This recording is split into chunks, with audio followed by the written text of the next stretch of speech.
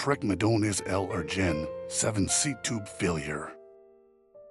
Due to the position of the slots in the seat tube, there is a limited adjustment range of the seat post.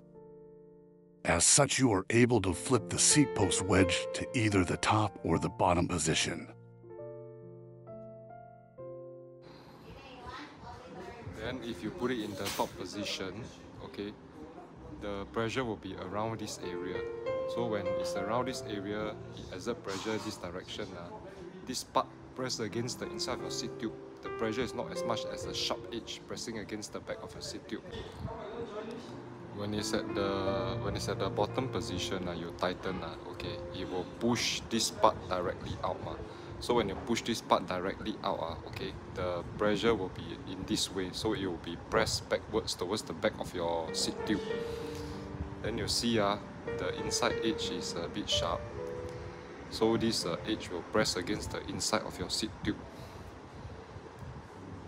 When torqued to 5 nanometers, the pressure from the seat post pressing against the inside of the seat tube will cause the seat tube to swell and deform.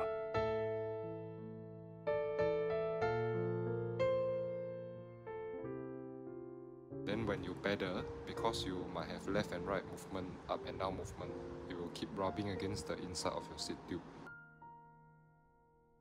When the bolt is in the bottom position and torqued to 5 nanometers, the edge of the seat post will wear down the inside of the seat tube, causing permanent damage to the carbon structure.